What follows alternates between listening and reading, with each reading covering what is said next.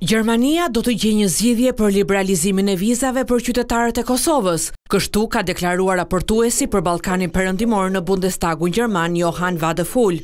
Gjatë një takimi me zëvendëskryeministrin e Kosovës Fatmir Limaj, Wadephul, i cili është edhe nënkryetar i grupit parlamentar CDU-CSU, u shpreh se Kosova dhe Serbia duhet të përgatiten mirë për konferencën e Parisit dhe të jenë në gjendje të arrijnë kompromis.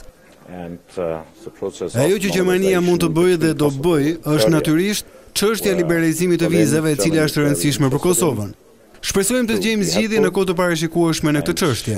Për ne është shumë e rëndësishme që pas konferencës që patëm këtu në Berlin, ideja e shkëmbimit të territoreve apo korrigjimit të kufive është lënë më njanë. Kjo mund të jetë zgjidhje për Kosovën, Serbinë, por mund të shkaktojë më shumë probleme se sa mund të prodhojë efekte pozitive në zgjidhjen e problemeve mes këtyre dy shteteve. Kështu që këshilla jonë për të dyja palët do të jetë të përqendrohen në procesin e kompromisit dhe në përgatitjen e konferencës në Paris më 1 dhe 2 korrik të këtij viti. Sigurisht për çështjen e tarifave shpresoj të gjendet zgjidhja dhe se Kosova do të kontribuojë.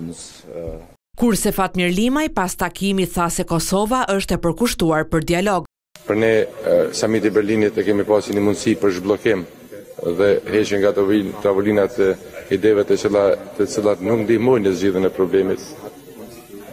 Dhe besoj që takimi i Parisit do të përgatitet edhe më mirë.